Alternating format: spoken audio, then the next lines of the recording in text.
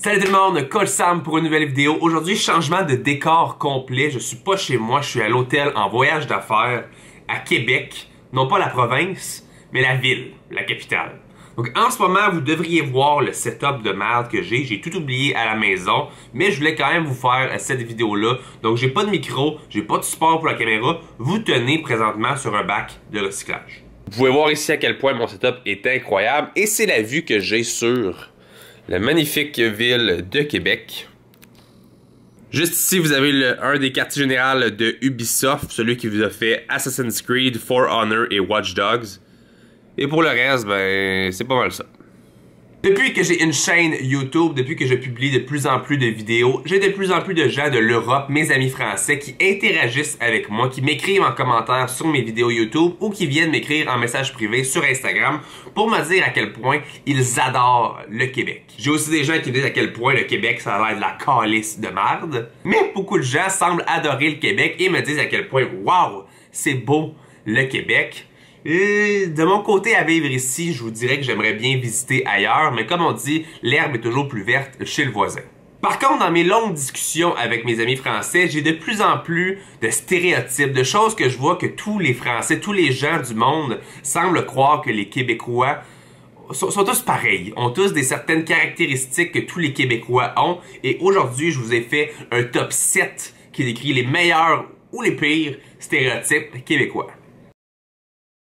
Donc en premier lieu, qu'est-ce qu'on se fait dire le plus souvent les Québécois? C'est qu'on sacre toujours. Qu'est-ce que tu dis là, tabarnak? Les gens pensent qu'on sacre abondamment et je dois vous avouer que c'est vrai et que je pense qu'il n'y a aucun autre endroit sur Terre qui utilise les sacres de l'Église. C'est supposé être des mots sacrés, des mots de Dieu, et les Québécois, on les a modifiés. J'ai fait une autre vidéo qui explique de quelle façon on utilise les sacres en général, mais je peux vous dire que les Québécois ont scrape le langage français au maximum en mettant le plus de sacs possible dans nos phrases des fois.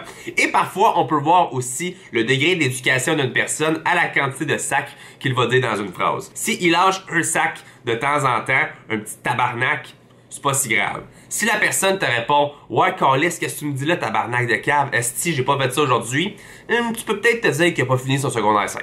Numéro 2. Les Québécois ne mangent que de la poutine. Bon, je sais pas si vous le saviez, mais les Québécois ont créé la poutine.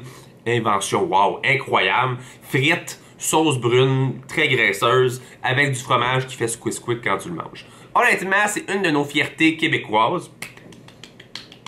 Et c'est vrai qu'on mange quand même assez beaucoup de poutine, mais encore là, ça va avec les goûts. De mon côté, je suis pas un grand fan de poutine. C'est certain que bon, je suis dans le milieu de l'entraînement général, mais ça m'arrive des fois de manger de la poutine. Mais je peux vous dire que c'est complètement faux. On fait pas juste manger de la poutine de A à Z, mais de plus en plus les gens le font découvrir à l'étranger aussi. Donc les Québécois, c'est vrai, on mange quand même de la poutine. Numéro 3. Le Québec a les pires conditions climatiques au monde. Ça, je dois vous avouer, vous avez crissement raison.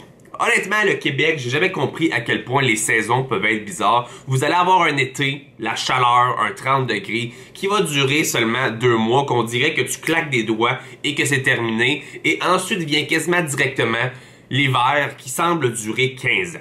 Honnêtement, tu peux passer d'un 30-35 degrés l'été à un moins 30, moins 40 l'hiver, des centimètres de neige. En ce moment, on vient de tomber dans le mois d'avril et à l'extérieur, c'est presque terminé la fonte des neiges. Mais on a eu un 45 cm de neige il y a à peine quelques semaines. Donc pour les gens qui connaissent pas la neige ou pour les gens qui sont pas prêts à vivre des chaleurs extrêmes avec des froids extrêmes qui en suivent directement après, cette semaine, il faisait 21 et aujourd'hui, il fait moins 3. Donc, c'est vrai, au Québec, on a vraiment des conditions climatiques de mal.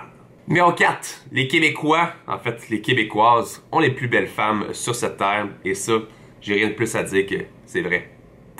Numéro 5. Les Québécois boivent du sirop d'érable quasiment tous les jours. Honnêtement, toute personne qui parle des Québécois, en fait même des Canadiens, nous voit comme si on buvait du sirop d'érable à la suce, comme si le sein de notre mère quand on était jeune avait du sirop d'érable à l'intérieur.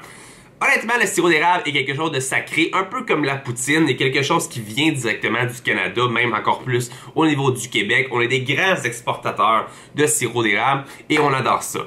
Et il y a des gens qui scrapent tout le concept comme moi et qui prennent du sirop de poteau. Honnêtement, un fin connaisseur, quelqu'un qui aime vraiment le sirop d'érable au Québec, va complètement m'en calisser une si je lui demande du sirop de poteau. Du sirop de poteau, c'est la version cheap du sirop d'érable. De mon côté, je m'en calisse bien que ça peut goûter. Pour moi, c'est sucré. Donc, c'est vrai que le Québécois moyen adore le sirop d'érable, mais il y a encore des Québécois comme moi qui peuvent maganer la tradition au complet en demandant autre chose de plus cheap. Numéro 6. Les Québécois adorent le hockey. Demandez à ma blonde si elle adore le hockey. Et non, calisse.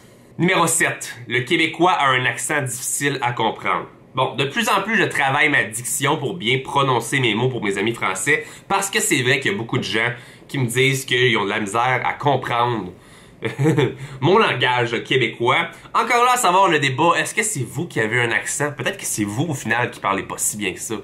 Mais vous devez savoir que comme toute région du monde, je sais qu'en France, il y a plusieurs différentes régions. Marseille aurait un accent différent. Mais au Québec aussi, c'est assez différent. Et de mon côté, si vous avez de la difficulté à me comprendre en ce moment, allez pas en Beauce. En bonus, je veux vous présenter une expression de chez nous. C'est « il tombe des pots de gève ». Ça veut dire qu'il neige des très gros flocons qu'on appelle en Beauce des pots de gève. Et gève, c'est lièvre, tout simplement. Si moi, de mon côté, je peux dire « j'ai rien fait », mais là-bas, vous allez sonner comme « ah, rien fait ». Il y a une espèce de langage qui sort de la préhistoire, je sais pas pourquoi. Et il y a quelques secteurs comme ça au Québec, Gaspésie, Saguenay, qui ont un accent de notre accent. Donc, on venait encore plus changer le langage. Donc, pour mes amis français qui m'écoutent, si vous avez des amis ou des connaissances en Beauce et que vous comprenez leur langage, bravo. Parce que même moi, je le comprends pas. Donc, c'était 7 stéréotypes québécois que le monde attribue aux Québécois et je peux vous dire que c'était quand même assez vrai dans la majorité. Mais je dois vous dire que malgré tout ce que j'ai dit, je suis fier d'être Québécois, je suis fier de mon pays, Enfin, encore là, c'est un long débat qu'on pourrait dire, on n'est pas un pays en tant que tel, on est une province. Mais je suis fier d'être un Québécois, je suis fier d'être né ici et je suis fier de pouvoir parler le français, peu importe comment je le parle le mieux que je peux, mes amis français. Donc, j'espère que vous avez apprécié la vidéo. Si c'est le cas, laissez-moi un petit pouce bleu et vous pouvez vous abonner à la chaîne pour encore plus de vidéos. Je prends toujours les commentaires à savoir qu'est-ce que vous voulez voir comme vidéo. Cette chaîne-là est pour vous. Je travaille le plus possible pour vous donner le contenu que vous voulez. Donc, guys, on se voit pour une prochaine vidéo. Moi, je vais attendre de me coucher, Chris, il est 6 h du matin. Bye. Yeah.